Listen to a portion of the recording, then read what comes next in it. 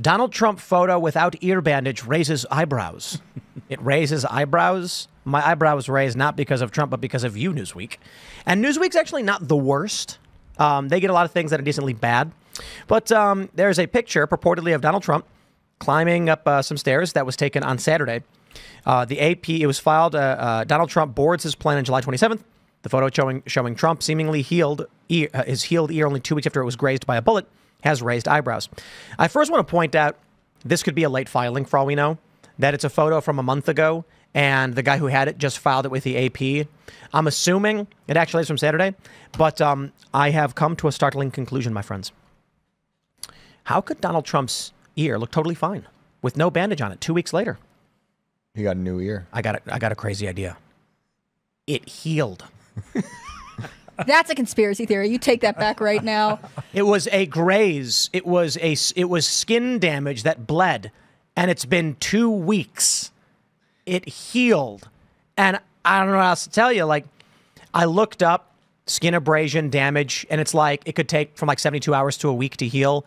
Depending on how deep it is, it might have to take up to 2 weeks, and more serious cuts may require stitches and take up to a month. And I'm like, a bullet grazed his ear, which damaged the skin. He wore a bandage. It scabbed over. It healed. He took the bandage off. And they're like, yeah, but he's 78. It should take longer than that. And I'm like, maybe. I don't know. Or it's been 2 weeks and his ear healed. What were they expecting to happen? I'm sorry. Look, I thought there'd be some kind of scar. I am surprised it healed this quickly. But assuming it's a photo that's from now, this is them just once again trying to claim Trump actually didn't get shot by saying ears don't heal.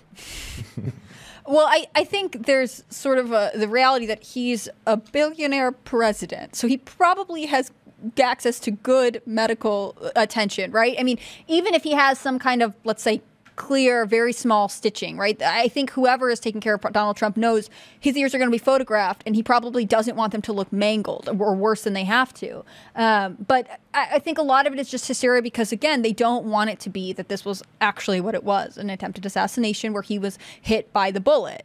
And they want it to be shrapnel from the non-broken teleprompter, or they want to say, no, he just faked it and popped the blood. Like gel pack. They want it to be something it's not, because otherwise you have this really, heroic narrative coming out from the Butler, Pennsylvania rally, and they can't have anything good happen to the Trump campaign. When we talked earlier about the censoring of the photo, right? Like, there are so many people who don't like Donald Trump who saw that photo of him, fist in the air, flag behind him, or saw the clip of him standing up and the reaction from the crowd chanting USA, and were like, I don't like this guy, but man, like, this is a powerful moment for the country. And they can't have that be a victory for Donald Trump. They can't have had something that was so terrifying and sort of like could have been this national tragedy be something that he made into this rallying moment for patriotism. This narrative that they're pushing with Trump's ear is not that he was hit by a shard of glass.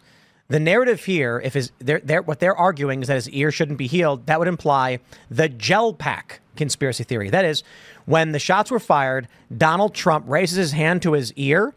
Yeah, because he got shot. But they argued that he actually smacked a gel pack in his hat, splattering it all over his face, drops down, and then he's got the gel on his face, the fake blood pack, and then it was all staged. He wears a fake bandage for a little bit, takes it off, or, hear me out, it healed. He was our first pro wrestling president. He did learn a lot in that ring with Vince McMahon.